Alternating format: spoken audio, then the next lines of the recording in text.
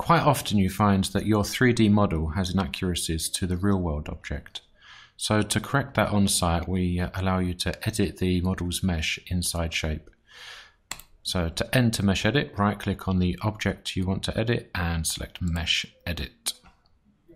So here we are. Choose a point that you want to edit. Press E or select the Move tool here and move the point there. Press Escape to unselect. If you want to edit many points at the same time, hold down Shift and drag a box around the points you want to move and move them.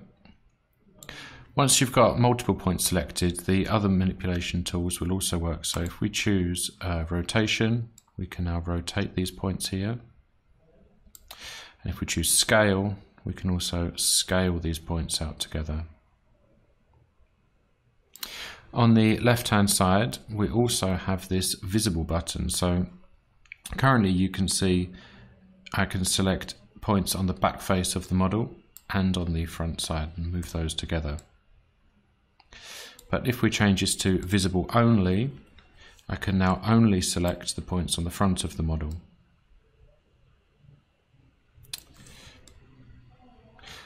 Once you've edited your model to match the real-world model, to exit mesh editing, simply right-click and go Home.